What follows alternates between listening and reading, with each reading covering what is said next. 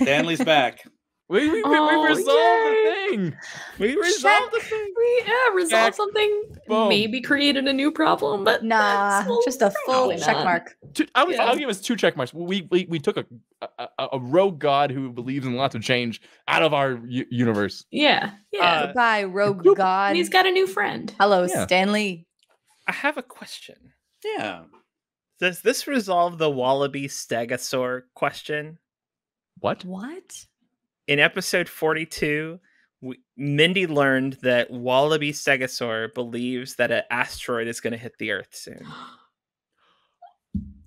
What? No. How do you know this? Way. Serpico. Oh, that is the best foreshadowing since Watch the Skies. I don't know if it was intentional. I don't know if it resolves it. I just was like, You have got to be kidding me. What I had in mind is that if Kors was in trouble, he was going to bring down an asteroid. Because you were at Longstalk Field, it was going to destroy Longstalk Field. Oh my god. Wallaby Stegosaur had a bunker. I had it all written out. Just in case Wallaby Stegosaur needed a bunker. So, yeah. This wraps it up. Wow, check number 3. Oh man. Unbelievable. Wow, my good gosh. job. Also, can we just point out that Morgan caught a meteor? Yeah, thank you, McSplodey. Yeah. Would have destroyed our field, apparently. Oh, that would have been devastating. Oh, then we would have been like the Newton Narcissus. Ugh. Yeah. Yeah, we Or- would have Yeah, been really wondering at that would've- point if. Never mind. Yeah, we have to play like a youth Blittle League field, like a very small Yeah. field. Yeah. You'd need to like split with someone like Oh, The like the Giants and Jets. the Giants and Jets. Oh, it would be the Carnations. They would be so mad. Oh, they They would would have be so mad. So here's what I had written down. What I had written down was, where are you having tea? The other things that I needed to make sure to have logged in my notes as like eventualities is like the way Kors defends himself is this becomes a lot less effective now that there's artificial lights, but Kors could cause like lunar eclipses. He Which is could very bad. affect the cycles of the moon. He could affect the brightness of the stars. He can bring things down. What did he So, like- do to the governor? I could tell you, actually. Yeah. He was providing consultation to the governor's wife. And the wife was going to leave. Oh, that's not that bad. No. So it's the interpersonal stuff. This seems Yeah. like just a good friend. Yeah, no, John Endicott was mad that essentially a Slavic god was going to break up his marriage.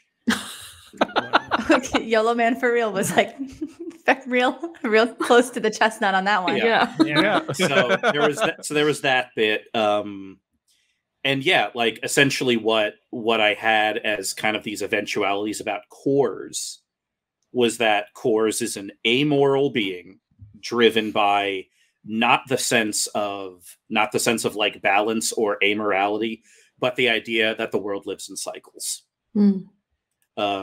Cycles of the moon. Like Kors in a lot of kind of the Slavic faiths that looked at Kors, one of the aspects of Kors was of a moon deity, and so everything for him is cycles. So what's he gonna do with the inevitable? That I can't. Yeah. It's But making me nervous. yeah, That's but cool.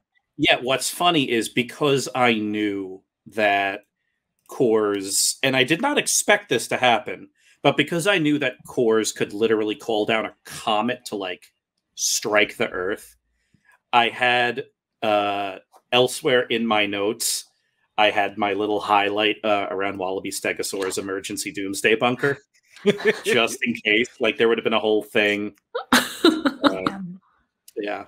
So thankfully that didn't happen because McSplodey popped $100,000. Yeah. And Morgan bought You a McSplodey. Yeah. McSplodey. Can we name? Can it be canon that the snack shop at Longsock is the McSplodey Memorial Snack Shop? Yes. It is sponsored. It is sponsored by McSplodey's Emporium. Yes. Please Emporium. Yeah. Yeah. I love it. Also, And again, if McSplodey's in the chat, if you wouldn't mind hopping into the Discord at some point and saying what the slogan for McSplodey's Emporium would be, that would be terrific. Right. thank you, McSplodey, and thank you for saving up 100,000 channel points, which is amazing. An obscene number of hours of listening to our programs, not only this one but other ones. So thank you for your support. Supreme Lord Ender, great question. What's going to happen with the comet? The comet is going to have a very, very long scientific designation that starts with Woodstock and is going to be kept at the Museum of Science. Amazing. Oh, amazing. Yay! Go on. Can't wait to have Before another we go field trip. dark tonight, Yeah. would anyone like to know my beef with Joey? Yeah, what happened? Yeah. What did I do? Yeah, okay, I'll tell you. Here's what you did. Oh, that was the wrong one. That was the wrong video. I thought it had something to do with salmon for a second. Salmon. Jeez. Here's what happened. 7 days ago, last Blittle League, I went into the mind of Renard and womp womp, it was bad news. He was telling a little bit of a lie. It happens. Adults lie. Blittle League has taught us this. Last week, Joey gave me some real grief for ruining Renard. Okay? Some real deep beef with me, ruining Renard, saying I didn't trust Renard, going into the mind of Renard and getting bad news. Okay? This was the worst thing I've ever done to ruin Slob's childhood. Flashback to episode 38, because I went back and reviewed the game tape. And in episode 38, let me quote Zlab.